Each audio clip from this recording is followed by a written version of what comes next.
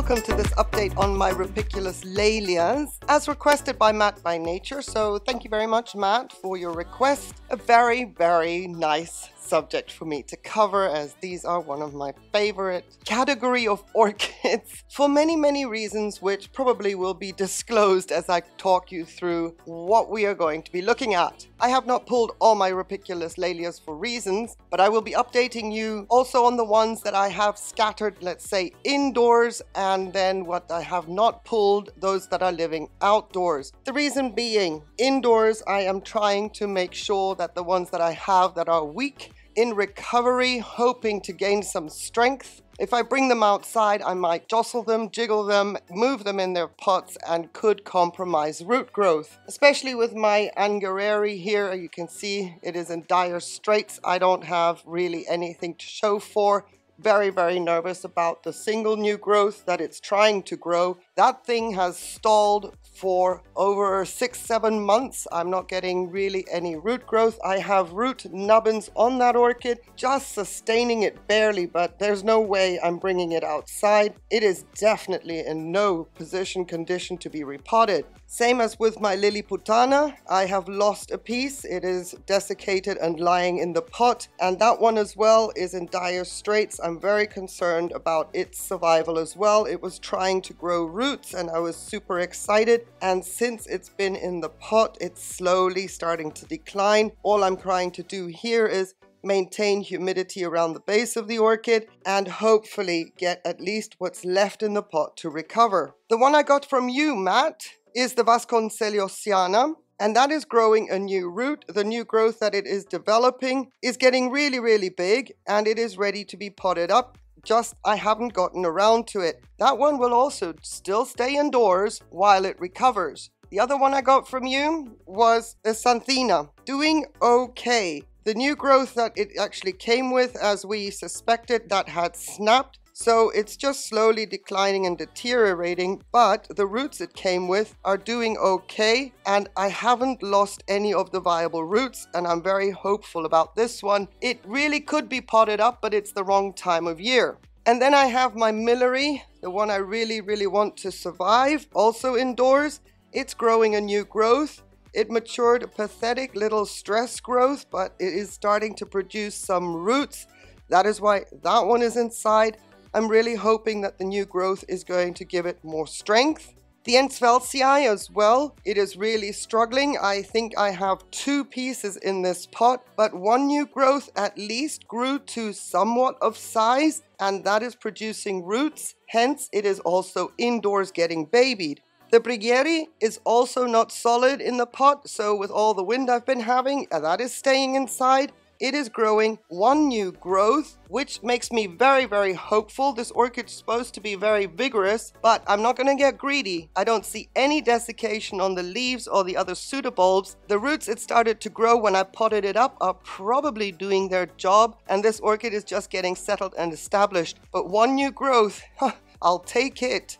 And then the single bulb of the Laelia Blumenscheinii that miraculously grew another little growth. Look at the size of that growth. It's pretty big. It's in its teeny tiny little pot, growing new roots, and another root nubbin starting as well. The mother plant, I pulled that just to show you how she is doing, but this one is just the cutest from a single tiny bulb. And this is what makes it so interesting about these Rupicolous Laelias, that a single bulb with absolutely no roots that fell off when I potted up the mother plant produces a growth that has real substance to it. And yet my Lilliputana, that was quite large, I would say, was growing roots, is slowly collapsing. That is the challenge of these Rupicolous Laelias that I thoroughly enjoy. The smaller their structures are, the harder they are to have them recover. And as I say that, I think about my angereri, and it's got large structures and it is just not recovering. So this is why I have such an affinity for these Rupicolous Laelias. They are teaching me so much just by observing them,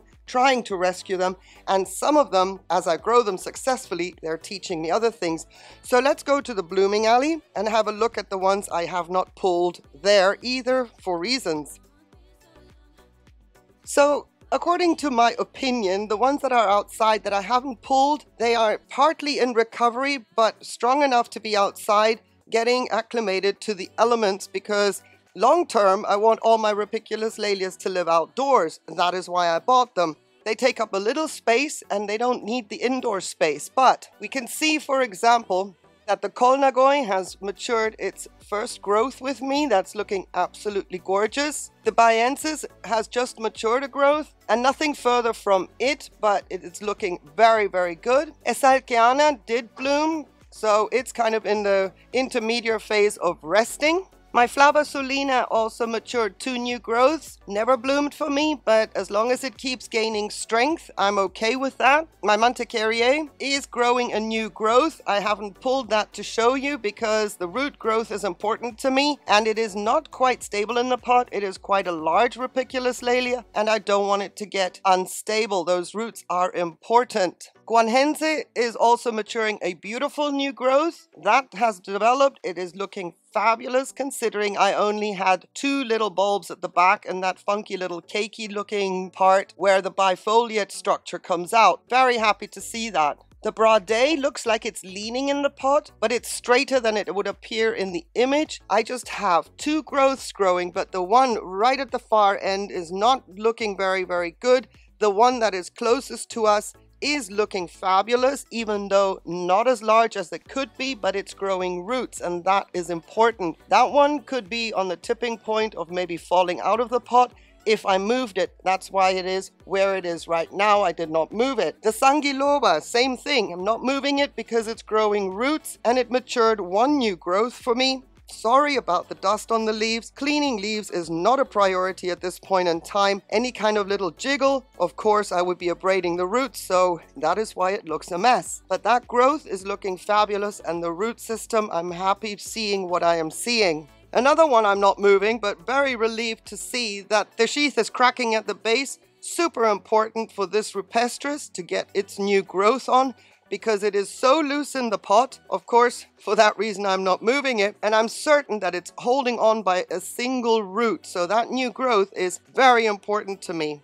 The Alvarenguensis, of course, bloomed for us in spring. She's in a mode of rest. I'm losing 2 back bulbs, but I don't see any concern there whatsoever. She did a beautiful bloom display for us in spring. First time bloomer in my collection, and well, it's the nature of the game that these guys will lose some of their structures somewhere down the road. The Papstii is impressing me. I have 2 new growths. We saw that in a recent Orchid Chores video. The Flava is still only showing me 1 new growth. That was also a close-up in the Orchid Chores video. Happy to see that. My Crispata is growing 1 new growth. Also not solid in the pot, but a new growth nonetheless. Also looking a little bit dirty. Again, I am not moving this orchid because whatever's happening in the pot has to happen without me interfering in it.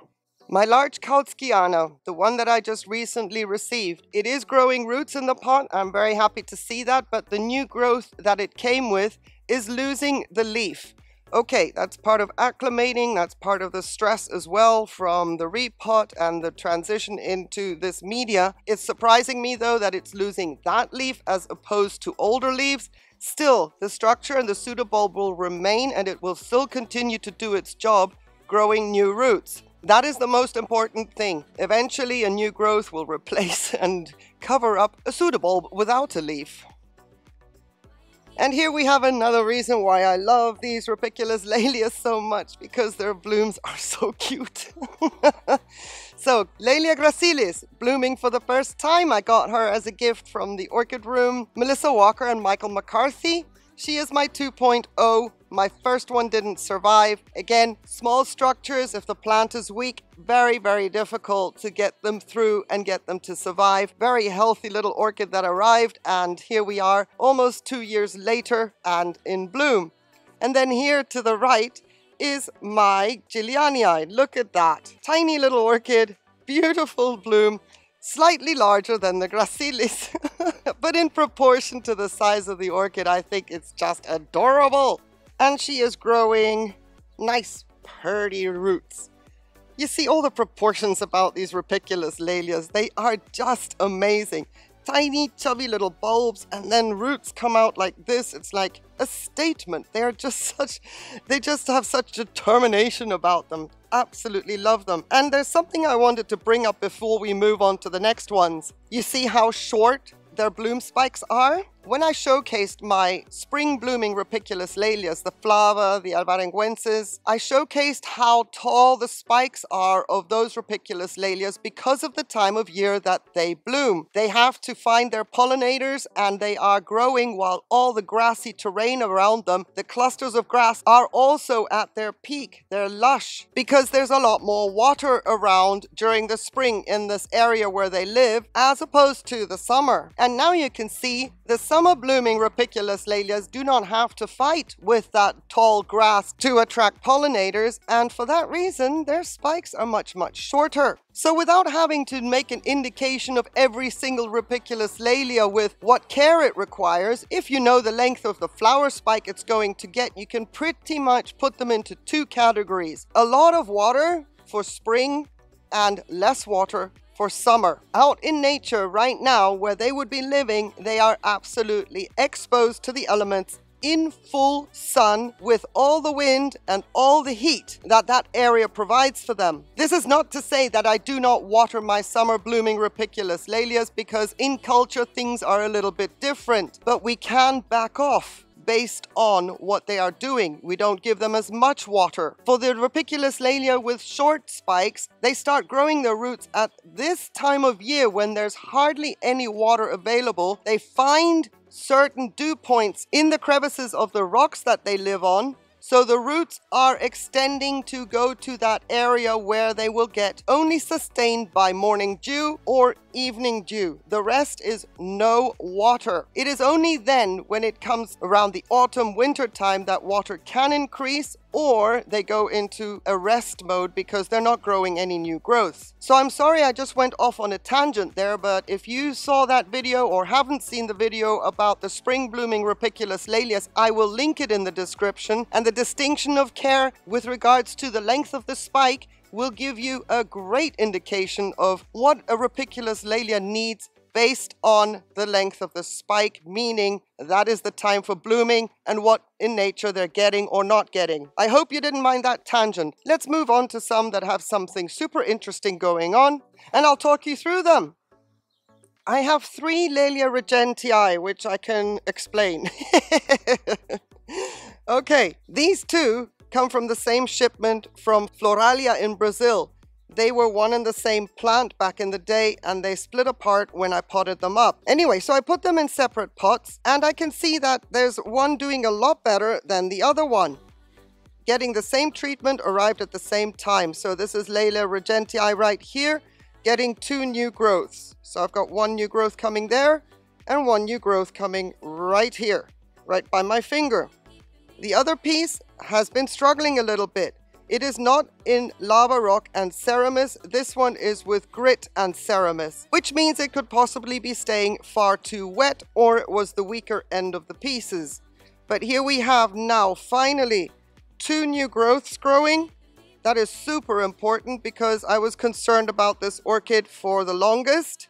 And back here I have 1 new growth growing. So this one's picking up. I'm very pleased to see that. Muy importante. And then here is one that I got as a gift from ORCHID as a gift after I placed an order for just Rupicolous Laelias. And this one's doing great. One of these 2 pieces already bloomed for me. This one hasn't bloomed for me yet, but it is growing 2 new growths right here. Let me get rid of the invasive fern. So there we go. That is awesome. Another new growth right there. This one is taking off and doing superbly. You see, even if they don't bloom, I love them so much. One of my cutie favorites that I'm so glad that made it is my little Itambana. Look at the tiny sizes of these growths. And this one still made it despite being in poorly condition and having tiny little structures. What a relief, because I love this little orchid. So there's a new growth coming right right there. Too cute. And one a little bit further along already, right in there. Goodness me, when this one chucks out its roots, it looks like it's one of those huge, floofy, blooming cattleyas. The roots are, well, can I just say, statement in comparison to the proportion of the orchid. It's just adorable. Love the Itambana. Hasn't bloomed for me, but, you know, not complaining here. And here are all my beautiful Laelia cincoranas. Laelia cincoranas, in my opinion, are the happiest, the most easygoing, easy-growing Rupicolous Laelias out there. Even though I haven't had any of mine bloom yet. But they can tolerate some serious stress and still look great. I mean, Floralia has disappointed me in the past a lot because of what I got from them and how hard I have to fight to bring these back to life. And I have lost some because I failed in bringing them back to life. But, you know, this is my first ever Laelia cincorana, and she came with some shipment with, you know, others that weren't looking so hot. You know, they can just take abuse, and I'm not saying abuse your Rupicolous Laelias, but they thrive on neglect. Not saying I neglect my Rupicolous Laelias either, because no way, Jose. But look at this orchid. I've had her the longest of all since 2019, I believe, and she is looking amazing. And once again, you may say, well, you're doing something wrong because they haven't bloomed for you. For me, it is so important for an orchid to get its strength before I insist on blooms. And if I see a new growth and new leaves, and that happens year after year after year, at least I am covering and doing 80% of the care right. Each orchid is getting stronger and stronger. And then the 20% to get them to bloom, to get that dialed in, is just a question of getting the right light levels for them to bloom. But strength upon strength, this makes me so happy. Okay, the next one that I got was the Laelia cincorana variety Cerula, because why not? And that one has developed 2 new growths since I got it. And you can see that I started to increase the light levels on this one last year and promptly burnt a leaf. And that is when I recognized I need to back off. I don't want to be burning leaves. Got to figure out what time of year, when the light levels will be correct and acceptable without scorching, and then getting them to bloom. But that's, you know, the 2 new growths here are just amazing. And this one loves producing roots. It doesn't matter which one you have. Cincorana love producing roots. And which orchid grower doesn't love an orchid that just wants to be growing roots all the time? And here's my Cincorana Nina crossed with Bella Vista. Look at that. Look at this. Funny enough, I got this year's new growth to be growing as a bifoliate, so we're still trying to figure itself out. All this stuff happening with acclimating and all that fun stuff. But isn't she pretty? Oh, I love the color of the leaves. And well, roots. Very, very excited about this Kautskiana here. For the longest time she was doing diddly squat. Just squatting. But I've got a new growth coming right here. Very, very excited. She looks a little bit tatty and ratty. I'm also testing the light levels on this one. You can see that didn't work out too well, but this is important. Very pleased. And she is actually pot bound, so it gives me hope that in future I can switch her over to a square pot and then leave her alone for many, many years. Whoop whoop, Laelia harpophylla has woken up. And remember when I was talking about positioning your orchid in the pot, how we should just focus on putting them into the middle? If you haven't seen that video, I'm going to also link that in the description. Well, that was the time when I was thinking, where is my next growth going to come out of? Because I don't want to be bothering this orchid. There's no need. She has such a fine rhizome. But if she starts curling her way around into this area, then eventually I will have to bother her. But we have the new growth coming out from the opposite side of the pseudobulb that I wanted it to come out of. So I'm doing light training and moving it into the middle of the pot as best as possible. Yeah, the growing point will continue along these lines, but if I can get it to zigzag in the pot, I'll be buying us some time. But woohoo! 1 new growth from harpophylla. Happy days! So here you see an example of why I'm being so cautious with the cincoranas, because this orchid, this is Lucasiana, is established in my collection, and I was giving her more light levels, and you can see how much damage I did including singeing the pseudobulbs. Now, this can also be in combination with cold damage, but either way, cold damage, we've got black tips. Sunburn, that's right here. So that's why my Synchoronas are not being exposed to as bright light as I think they can handle, because of having to dial in when it is the right time for them to get all that light. However, Lucasiana otherwise is growing well. I had one new growth for this year, and that one's right here. But, you know, reluctant to bloom. I just don't want to be burning any more structures. Same here with my Regina, also a pretty established orchid in my collection, and I did get some sunburn on her, even though she has been living outdoors since her arrival. Hence, yes, caution is key. Regina also bloomed for me, and then she didn't do anything for quite some time, but I've got a new growth right here. Super pleased that it's coming into this direction as opposed to the original lead being right there. And I have another growth coming in right there. There it is, itty bitty. And I'm also pleased about that because you can see how the growth is going along the diagonal, which was planned, but it's getting a little bit close to the edge here. So I've got myself a bit more time in this pot, because the lead is coming out perfectly into the pot as opposed to now quetching up against the edge. But you see the sunburn. Here we go.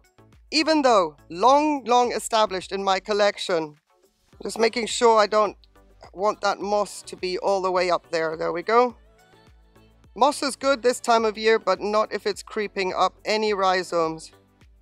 Not a good idea. I'm always checking, even though some of it has died back because, you know, summer, still, it'll always grow back. I still have 3 more candidates I would like to show you, so if you're still with me, thank you so very much. Here is Laelia Blumenscheinii, the one that we saw at the beginning, the little bulb that fell off on the repot. Well, here is Mama. And Mama is doing great. Look, this was the pseudobulb that matured in my care last year, and here she is growing. The first one from start to finish in my care, and we've got roots in the pot. So Blumenscheinii is a solid little Rupicolous Laelia. She will survive some abuse. And I'm not saying abuse within the care of the grower, but abuse of shipping, acclimating, and all that horrible stuff that they have to deal with. Because wherever we grow in the world, if we're not right there in Minas Gerais in Brazil, then yeah, we actually put them through the stress to get them into our collection. But Blumenscheinii, so happy. Maybe one day mommy can be with baby in one pot, but we're talking years. Because as you see, if you are new to my channel, you would say this pot is far too big for this Laelia, and Rupicolous Laelias would like to be under potted as opposed to over potted. And you are absolutely right. However, my intention is let them grow in their pot, let them get all unruly and rambly and roots go everywhere. If they're not going to go into the media, I will not be bothering them. That is why I pot my Rupicolous Laelias up the way I do, to the best of my ability, given what I have available in my area. The fact that it is purely inorganic media in their pots allows me that liberty, because nothing is going to break down in there. Root rot is not a biggie, because even in their natural environment, other roots will thrive and get nutrition out of any debris, decaying tiny matter around the new roots. So if that thought had crossed your mind up until now, there you have your answer. The Synchoronas you saw before, the first one that I got, that is just growing. It would be my natural inclination to bump it up a pot size right now. I am not doing that because I know that Rupicolous Laelias like to be in smaller pots. She is growing her way into the size of the pot that we like to see the proportions of, and that could take another 3 or 4 years. As long as the pot is fine, the orchid is healthy and not showing signs of stress, that I'm not able to keep up with the care and its needs, bring on the phenomenon that Rupicolous Laelias will break pots as they grow. Mine are plastic. We shall have to wait and see. Here's Laelia Forneri, also one of the OGs of my Rupicolous Laelia collection. I got her back in 2019. Hasn't bloomed for me, but is doing very well now, getting its grow on with one growth here and another new growth here. This one took a long time to get established, situated and comfortable. Also have some burn. And all this happened in 2021, leading up to the winter where the summer extended itself into October, and I put my Rupicolous Laelias out thinking the fall, now they can tolerate it. Turns out we had a fabulous October last year, and it was still a little bit too warm to be doing that after having them protected in the shade in my blooming alley. So no matter your environment, no matter how you grow your Rupicolous Laelias, if you protect them, it doesn't matter if they're acclimated and you put them into brighter light, make that a gradual transition. Here is another one of my OGs. This is Laelia Ketiana, and oh my goodness, was I worried about this one, even though it grew some beautiful new growths right here and here, but this growth lost a leaf, and that was way too soon for any structure to be losing a leaf. So I was like, what is going on? Why isn't she able to perform? And well, you can see, ta-da! I guess she just had a thought, well, I'm just going to dump a leaf just for the heck of it. But oh, and I also burnt her last year. Anyway, look at this. 2 new growths, and check this out. Ta-da! We've got some buds, which I hope won't blast now because I've moved her out of the location to film her. But if they blast, I hope that the second opportunity here will give us a visual, and that would make this one a first-time bloomer as well. But oh, so glad that she didn't decline, because I thought if the one sunburnt leaf is going to fail, that means here's another sunburnt leaf, that's going to come off.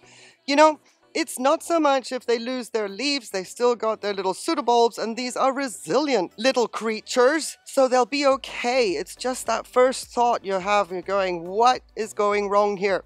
Anyway, it was a little bit of an overkill burn, and that's why she dumped the leaf. The orchid is doing fabulously, as you can see, so hopefully these won't blast. So now with the glare of the sun, I can't see if this is in focus at all, but the staging area is empty. Everybody that I've pulled, I put back into their location. And yeah, here's the reason why I love these little orchids so much. If you have any questions, if I didn't cover something specifically long enough, if you'd like to talk more about any of them, let me know. The fact I didn't pull out 36 Rupicolous Laelias, well, we'd be here all day and night, which would be fine by me, but I don't know if anybody's got time for that. I have 36 in total, including the doubles that I have, the Regentii, the Syncorana, but I have a list of Rupicolous Laelias I'm trying to consolidate, and there are 76 Rupicolous Laelias on there, not including the natural hybrids that I've found as well, which are also on my list to find, collect and grow. But the natural hybrids will probably fall into my lap if I can't find the other ones first. So it's getting harder and harder for me to find the ones that I'm missing, including the replacements, because yeah, I would love to get a replacement of the Lilliputana, because that is going to hurt when she goes. And I'm still looking for a healthy angereri, because angereri was the reason I placed a Rupicolous Laelia order in February of 2021. It was angereri that I really wanted, well, apart from the Millery, but you know, we're working on it. So yeah, there's a selection, there's the update on those that are active and busy, and especially those that were gifted to me. So Matt by Nature, I hope this update was informative enough, and if I've missed something, you know the drill. Into the comments, and then a community post can follow after that. Thank you to everybody that made it this far. Your time is very much appreciated. And without further ado, between my Laelia gracilis and my little Laelia Giuliani, I bid you goodbye. Thank you so very much for watching. Have yourselves a beautiful day. On one condition though, that you please stay safe. Take care. Bye.